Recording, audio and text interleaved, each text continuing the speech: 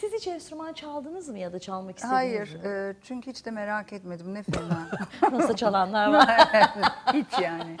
Mesela hiç Evet, gelmiyor doğru, ya. ama o sizin Kendi zaten kendimi siz... şöyle teselli ediyorum. Mesela bana çok dediler ki özgün beste, işte söyle çok dayak yedim o konuda, yani mecazi manada.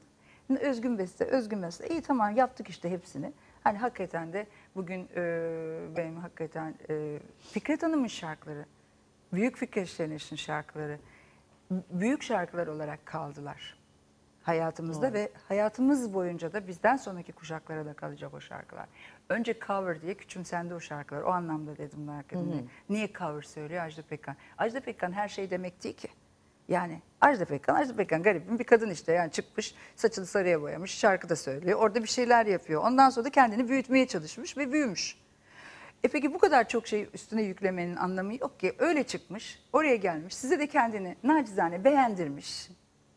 Gelmeyin Daha üstüme. neyiz, gelmeyin üstüne kardeşim, gelmeyin yani. Ondan sonra tuttuk Özgün'le söyledik. Şehrazat'tan söyledim, sevgili Sezen'den, sevgili Şehrazat'tan, bütün arkadaşlarımdan, Fuat Güner'den, işte Serdar'dan. Daha şu anda aklıma gelmiyor, bir sürü değerli arkadaşlarımın besteleri var. Atilla Atasoy'un bile vokali vardır mesela. Ben herkese o kadar gönlüm açık, o kadar kalbim açık ki yetişemiyorum, ben de yetişemiyorum. Çünkü içim şöyle, çok dar canlı ve çok tez canlıyım. Bir şey söylediğim zaman o an olması lazım. Olmadığı zaman çocuk gibi küsüyorum. Hevesim kaçıyor. Bir de ikizler var ya içeride. Ay, o da mı var? Ay o da var. Ay Yok, o da Ajda var. Hanımcığım. O Bu da var, 5.30-6.30 o da var. arası çıkıyor. Yok O yok. ikizi İkizler çok 5.30-6.30 arası akşamüstü. Evet. O zaman ortaya çıkıyor. O zaten. Çok eğleniyoruz Evet, hep evet. beraber. İçimden yalan söylüyor. Beni cadıya benzetiyorlar. Bir tip oluyor çünkü. Ama öyle. Kaç? 5.30'la. 5.30-6.30. Evet. Neyse kısa bir Yani şey 7'ye böyle. doğru Bir toparlıyoruz. saniye, 7'ye tamam. 7'den sonra Böyle lazım. trafo kopuyor bir an böyle. Kısa devre. Kısa devre oluyor. Hepinize olmuyor mu? Hepinize. Ay, hepimizde oluyor tabii canım. Hele yani Ajda Hanım'da o sizde olması kadar normal bir şey yok. Bak, konuşma şizofren bir hale gelmesin diye tamamlayayım istersen. Şöyle diyeyim. O besteler filan da yapıldı, tamam mı? Herkes bir huzura kavuştu. Beğendiler, beğenmediler. Ondan sonra düşündüm kendi kendime. Ben niye beste yapamıyorum arkadaşlar? Neden? Gelmiyor. Geliyor, komik geliyor. Hepsini yırtıp atıyorum. Söz aynı şekilde yazıyorum. Sonra düşünüyorum, diyorum ki dünyadaki bütün şarkıcılar, atıyorum Whitney Houston veyahut da işte Beyoncé yapıyor. Beyoncé kendisi yapıyor. Ama yapmayanlar Julio Iglesias veyahut da işte kim varsa Celine Dion. Bütün bunların hiçbir tanesi ne beste yapıyor ne söz yazıyor. Bunların hepsi bir arada olmuyor ki. Kim diyorsun? Celine Dion. Celine Dion. Ne diyorsun? Celine Dion.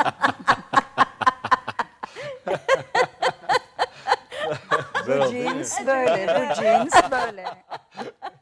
Ay canım. Canım ya. Ondan sonra vaz mı geçtiniz yapmaktan? Vazgeçmedim. Günün birinde belki yaparım ama kafam o kadar dolu ki. Yani çok fazla konsantrasyon kabiliyetim yok o anlamda. Her şeyle dalaşan ben olduğum için yine her şeye yetişmeliyim ya. İşte o yüzden biraz böyle bir kopukluklar Belki oluyor. bir gün o Belki peri bir gün gelir. Evet, o peri gelir. O zaman Belki da şimdi başkalarına yarar. Reklamlara gidelim. Belki orada bir peri gelir. Evet, Ajda bugün mesela gelmese yazar bile canım. gelir. Sen diyorsun ya, Ajda'nın bir şey olur beste herhalde. yapması imkan yok. Çünkü bütün o parçalardaki o kadar güzel melodiler var ki. Çok. Çok samimi söylüyorum. Türkiye'de hiçbir sanatçıda böyle bir repertuar, bu kadar melodi zenginliği olan bir repertuar yok. Aşkım, bir şey söyleyebilir miyim? Çok önemli, çok önemli. Galiba ben bir şeyleri keşfetmeye başladım. Farkında mısın? Orkestra çalışmalarımızda böyle çaktırtmadan hafif Bayağı, aranjmanlar falan evet, yapmaya evet. başladım. Yani sen de beğeniyorsun O zaman onları. söz verelim. Ve Bir insanlar dahaki da sefere çok beste beğeniyor. yapalım. Besteyi sen mısın? yap, aranjmanını da ben yapayım. Tamam, okey. Ben aranjör olacakmışım, yanlış olmuşum aslında. Oralara geldim sonunda. Canlı yayında. Oo. Çok güzel şarkılar yapıyor. Süper. Şimdi hemen kısa bir reklam arası verelim. Daha sonra süperstar Ajda Pekkan'la sohbetimize devam edelim.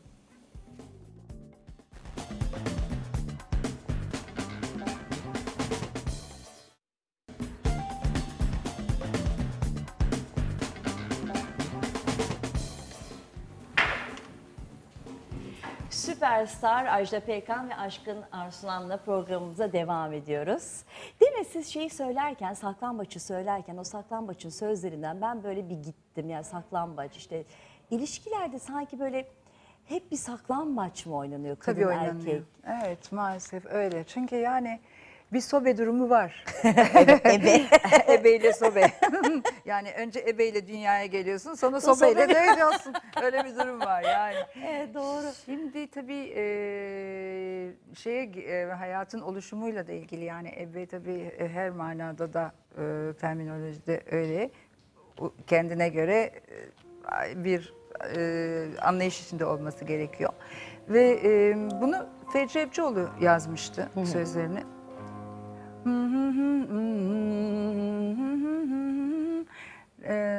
Galiba Matt Monro mu söylemişti, hatırlamıyorum şimdi, çok eski yani şarkıcılar o zaman Anglo-Sakson merakı vardı ya Türkiye'de.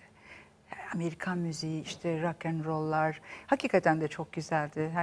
Yani o dönem öyle başladı benimle olaylar. Dolayısıyla da o dönem Fecri Ebcioğlu, ne kadar güzel bir sesim vardı. Rahmetle anıyorum kendisini. Çok sevgili dostumdu. Hiç anlaşamazdık ama hiç anlaşamazdık. Yani şöyle, benim erkek çocuğu gibi olmamı isterlerdi. Ben ise kız çocuğuydum. Yani hep böyle Yapacak itiş bir şey kakış yok. bir hallerim.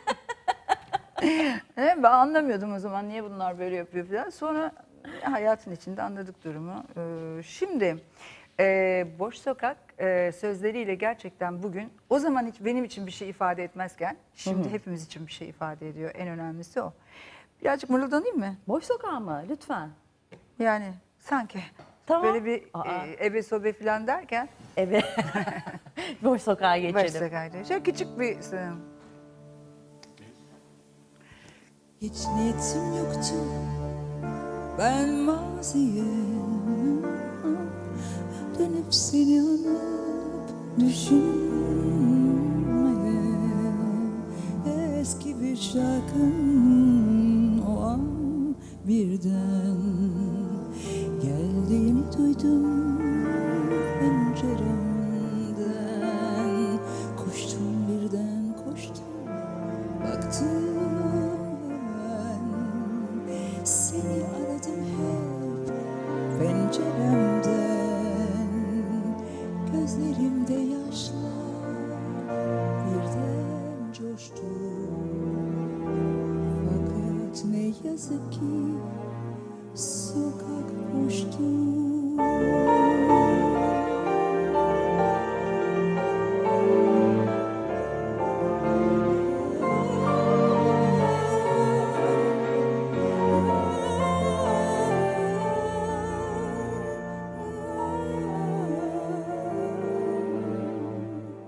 Fakat ne yazık ki sokak boştu.